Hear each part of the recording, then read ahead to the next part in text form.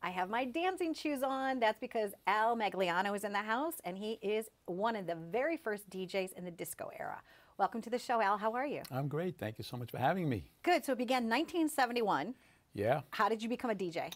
Well, I remember it like it was yesterday. I walked into a club in Brooklyn, and I said to my friends, "Where's this music coming from?" And I said, "Where's the jukebox? Where's the band?" And they said, "There's no band. There's no jukebox." They said, "There's a DJ." So I said, "Where is he?" And I walked to the back of the club, and I actually saw this guy with a railroad cap on and two turntables playing these little 45s. And I basically, at that moment, I said, "I have to do that." Wow. That is so much fun. Everybody's having fun. They're dancing. And since I'm not going to be the next Dick Clark, I think I could do that. That I can do. And that was a lot of fun. And for me, my inspiration was I went to go see Kramer versus Kramer, and he opened up his portfolio, and I was like, oh. And I went to art college and went into advertising only from that, like exactly that one moment. And then the rest is like all kinds of like tapestry of things. That's how it happens. That's how it happens. Yeah. You have some interesting stories. One of the stories I would love for you to share is your Steve Rubell story. Okay. Summer 1976. And I was in the DJ booth with a very close friend of mine, still till today. His name was Paul Casella. He was the DJ at the Enchanted Garden on Douglaston Parkway somewhere. And Steve was an owner of the Steak Loft restaurants back in the day, but he also owned this club. And he said something to the effect that, you know, guys, a year from now, I'm going to open up the biggest club ever. Something to that effect. And a year later, he opened up Studio 54, which was pretty world renowned, cool. right? Yeah. Oh, yeah. Unbelievable. Yeah. Another fun story. People asking you to play their stuff. People walking up before they're famous and they give you something and you played it for them. You gave a lot of people their start. Yeah, I would say so. In my small way, I was the first DJ to actually have a test pressing of the song "Push Push in the Bush," which was a big song around 1978. And I walked into Studio 54 with this heavy test pressing and with a couple of the guys from the record company, which was called Prelude Records at the time. You might remember France Jolie. She records on that. I'm actually doing a show with her on Saturday night, which I could tell you about. And yeah, I walked into the club with that, and that was the first time that song was played in Studio 54, and to watch the crowd reaction was pretty amazing.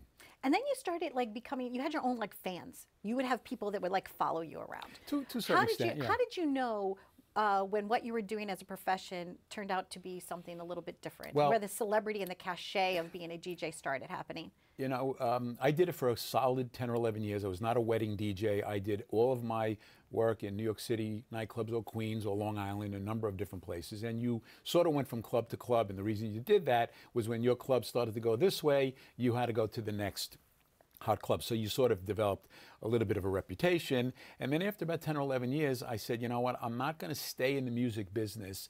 It's an extremely difficult business, although music is my absolute passion. I didn't see a path for me in that. And I really only liked doing what I was doing. That's what I enjoyed doing. So I stopped at some point, but again, did it for a solid 10 or 11 years. Never did a wedding, all worked in a club. My records were all sitting there. And that's sort of what happened. Do you still have a large vinyl collection? I actually do. I have a DJ booth in my basement, a real DJ booth. I have a dance floor probably about as big as this. All right. And I have a disco ball that someone had given me from a club upstate that actually works.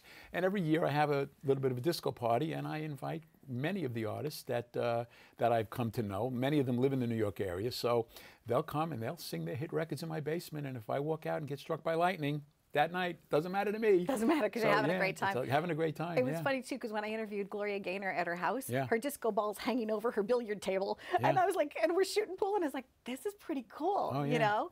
So being true to that era and having such a great time. Now you use it to what you do today. Can you tell us about what you're doing, emceeing events and stuff? Yeah, well, about, I don't know, maybe about 8 or 9 years ago, I sort of became the unofficial MC of the Tramps. The Tramps were in Saturday Night Fever, Burn Baby Burn, Disco Inferno. Friends with those guys many years. So one night they said, why don't you do this when you come to the show? You just introduce us, because I pretty much know everything about that group. Right. And it sort of morphed itself into this. So I'll do shows at the casino and Aqueduct Racetrack. I've done 5 shows there. They're called Disco Inferno. I do Eisenhower Park every year. I have 2 coming up in July. I am also the host of the 70s Soul Jam, which is the largest R&B soul show in the United States. And that was a fluke. I walked into the Westbury Music Fair one night to see Harold Melvin and the Blue Notes, just to say hello. It was about 5 p.m. Security guy stopped me and says, where are you going? I said, well, I just came to say hello to the Blue Notes. Right. And he said, oh, okay, you need to talk to her. Right. So I turned around and I see this little lady, and she says, who are you? I said, I'm just friends with the Blue Notes. I introduced them at some shows. She goes, come with me. We go into the dressing room. The Blue Notes all say hello, so she realizes that I was really telling the truth. Right. And then we walk out after about 15 minutes, and she says, you know, I don't have an MC for the show tonight. Would you like to do it? I said, okay. That was a dream come true to actually host a show at the Westbury Music Fair. That was a dream come true, and I was able to do 4 of those shows, and it's just amazing. So it sort of morphed into that, and I connect myself with a couple of the producers that put these shows together, which aren't many, and I've also been able to help them find some of these artists. As a matter of fact, in the summer, we're going to bring back Cynthia Johnson. No one knows who she is, but when they hear the word Funky Town, that's the lady who sang that song. Funky Town, won't you take me to? Yeah. I'm sorry. Everything's music to me, right? And I found her in Minnesota. She's still living there. She's basically obsolete. People don't know who she is. If she walked out into a 7-Eleven, no one would know who she is. But when she starts singing, everybody she brings down the house. And I'm telling you, these artists, they don't even have to sing. Yeah. Because the crowd sings like every word. It's amazing. It's a beautiful experience. It's exhilarating. It really is. It really is. Well, we're glad that you're here. Wishing you the best of luck. And I just want to ask you one more question. What is your very most favorite memento from your days that you just cherish so much? What is that? What do you have that you say to yourself, you know what? If the house was on, the roof's on fire, what are you grabbing? Okay. I have an autographed album of the Disco Inferno album, which again won a Grammy for the song Disco Inferno and Saturday Night Fever. It is displayed in my basement, and all the Tramps signed it.